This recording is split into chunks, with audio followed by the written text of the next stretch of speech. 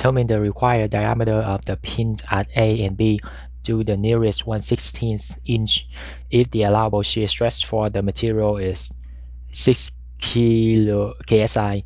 Pin A is subjected to double shear, whereas pin B is subjected to single shear. Okay, so here is the free body diagram for the figure. So you have double shear at A and single shear at B. Okay, and here is the external force.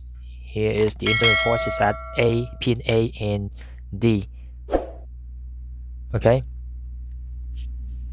so first of all, we need to find the internal forces at point A and point D. Excuse me.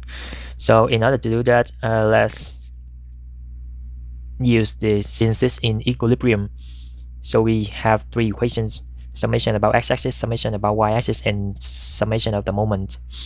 So in this case, I think we are going, the best equation to use is the summation of the moment. And about what? Let's see. Because we need to find the you can take the summation about either A or D. So what I did was I took the summation of the moment about D to find AY. Okay, so assume clockwise is positive, and at D I have -12 dy. Oh my bad, this is actually a summation of about A. Okay, so I have dy -12 dy, so the distance is -6 plus 6 is 12, dy counterclockwise negative, plus this force, so is the distance is 8 and the force is 3, so I have 3 times 8 positive because in clockwise. Then I found out that dy is equal to 2 ks keep. Right, now let's do the summation about the x-axis. So I have ax plus 3 equals 0, then ax equal -3 keeps.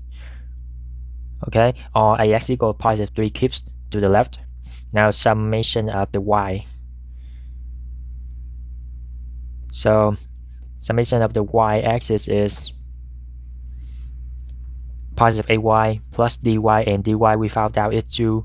So I know that ay equals -2 keeps, or ay equals let me see. So this is going to be 2 keeps down. I don't know why I put 445 here. Okay, so I have ay equals 2 keep down in positive direction. Okay, now the resultant force at A is equal to the square root of ax squared plus ay squared, which I got 3.606 keep. Okay, now let me see here. Okay, let's see down here. So here is the free body diagram at pin A, which is this pin. So you have double shear. So let me call this as FA instead of AX, because this is resultant force. FA. Okay, so the resultant force in the positive direction is pointing to the left, as we found up here. Okay, to the left is positive 3 keeps. So to the left, and because it's double shear, so we have 2 forces pulling to the right to compensate with the force FA to the left, and each of these forces is equal to half of the force to the left because we have double shear.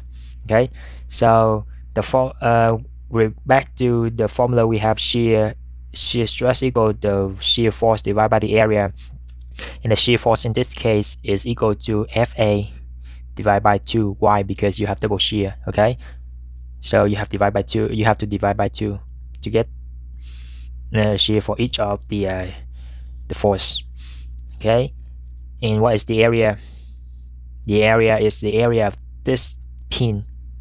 Okay, so okay, and this area is what we are looking for. Okay, so keep in mind what you need to find so that you don't get lost.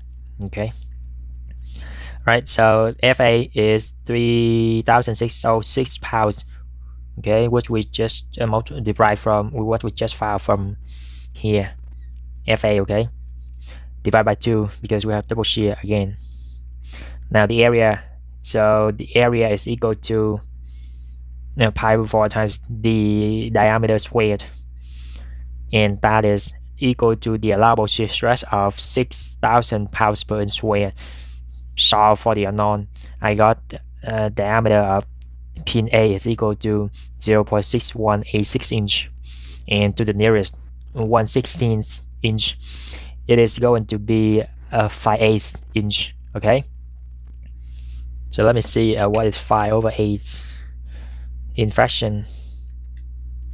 So 6.25, so this is actually to the nearest 1/16, so multiply by 2, so I have 10 over 16, and simplify it gives me this one, and 5 over 8 is 0.625, so that is greater than 0.618 or 19 if you round it up. Okay, so that is the diameter for pin A.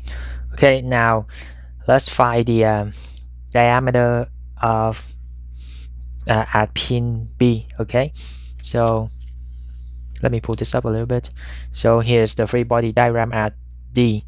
So let imagine you just cut this part and you just work on this side. Okay, so you have this portion, the force to the left and the force to the incline down to the left, in force at D.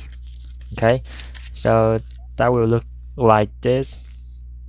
So you have the beam and the force at D, which is 2 keep up for FBC, and 3 keeps to the right. So let's do the summation about the moment. Summation about moment about D.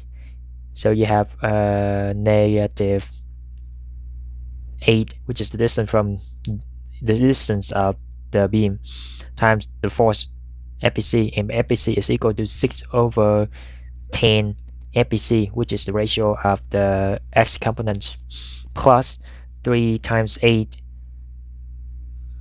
equals 0, and then you solve for FBC, which gives you 5 keep.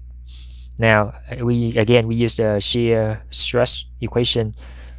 That gives me V over A shear force divided by the area, and since we know that at pin B it's just single shear force, it's just a single shear, so we don't have to divide by 2 or any number.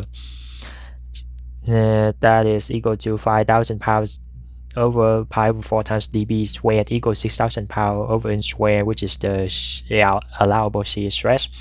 So for dB, I got 1.03 inch, and it says the question asks you to find the diameter to the nearest 1/16 inch, which is 0.0625.